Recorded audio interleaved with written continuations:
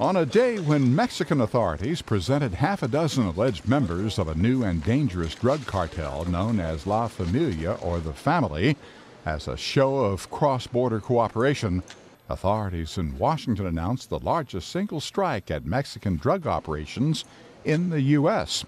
In the last 2 days, federal authorities say they have arrested more than 300 people in nearly 38 U.S. cities from coast to coast. This is a national initiative because the problem is not just along the southwest border, it is all over our country now.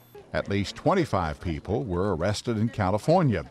Authorities also seized nearly 24 weapons, more than 150 pounds of methamphetamine, and more than $110,000 in cash. If you look at what happened across this country, yesterday, it's going to have an impact on how these folks operate down there. U.S. Attorney General Eric Holder says almost 1,200 people have been arrested during the course of the 44-month sting operation.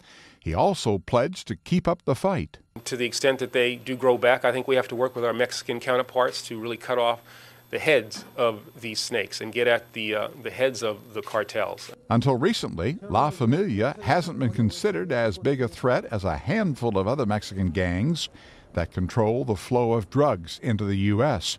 But authorities now see it as the biggest supplier of methamphetamine to the U.S. and increasingly a peddler of drugs like cocaine and marijuana. It's also known to be unusually violent, even by Mexican standards.